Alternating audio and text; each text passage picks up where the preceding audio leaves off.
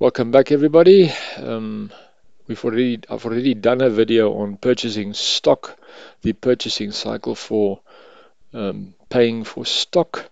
But I thought I'd make a quick video on how to pay for non-stock items like services, because although you've configured ERPNext in a production environment, mainly you'd be buying stock. So it's a material request, and you've got your purchase order, and you've got your stock receipt, and then of course your purchase invoice. You would need to pay for services as well, like your municipal bill.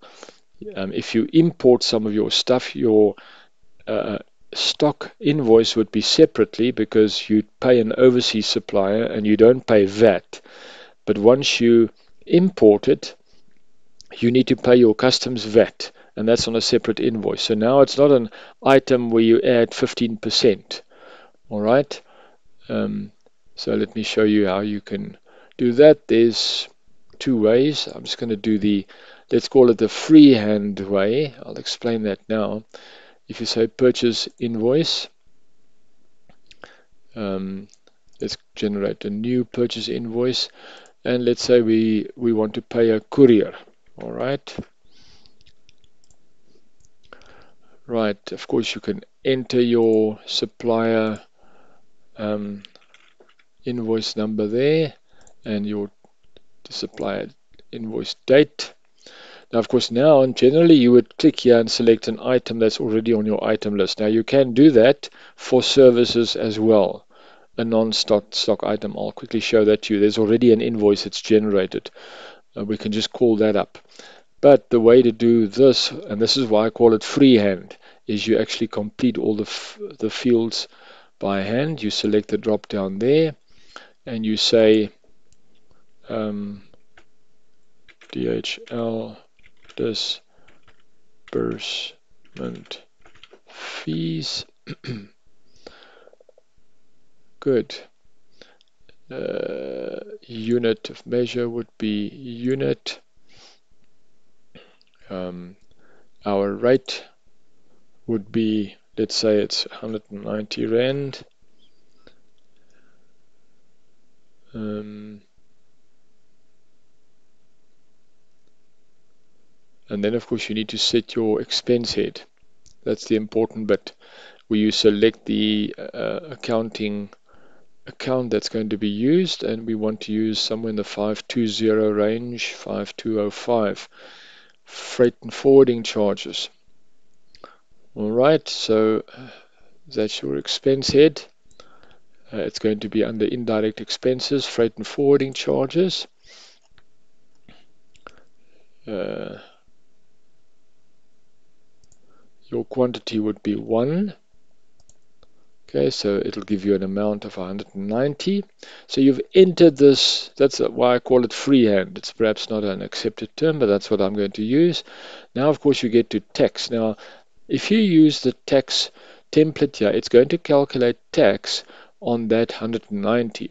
Now, remember, this is tax that you need to pay as part of your customs release money, which is VAT on some other invoice that you imported. You've already paid the supplier, but you didn't pay him VAT. Now you need to pay VAT. So it's 15% on another invoice.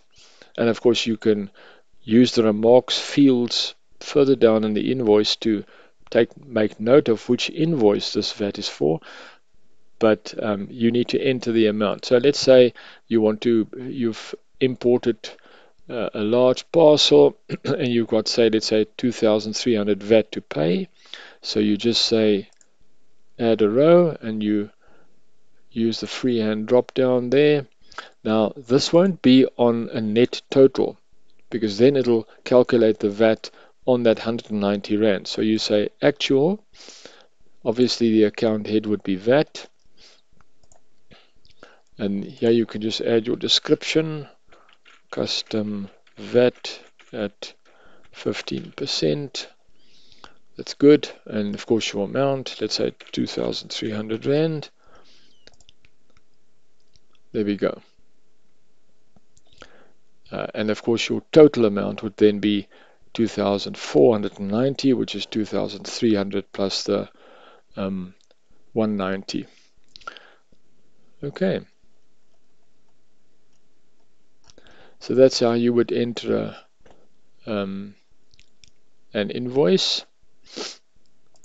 As I say, I call it freehand style, and you can submit that. Of course, there's the purchase invoice. It says unpaid. Now you just need to make a payment, and the payment is done in the same way. Let me just show you quickly. Here's an invoice that I've already made out, which is also a service. Obviously, it's your electricity. There I've actually created an item called municipal expenses, and if you go to the your items list, then you will see it's under services. All right, municipal expenses. And if you look there, if you click on that, you'll see that it's the maintained stock has been unticked.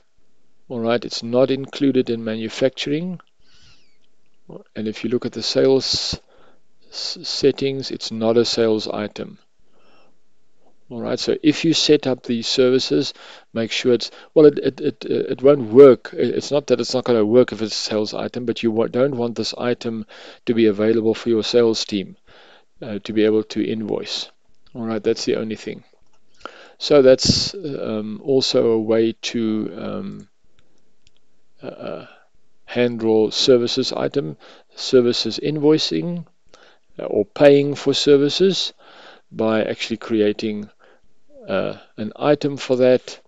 And you can also see that the code which I use is a, let me just get my stock items up. I call it a GEX, general expenses item, whereas generally a stock item has a code that starts with SKU. So those are things you can do to differentiate so that you can quickly pick up your services items amongst all the other items. Right, that's a quick video just to show you how that can be done.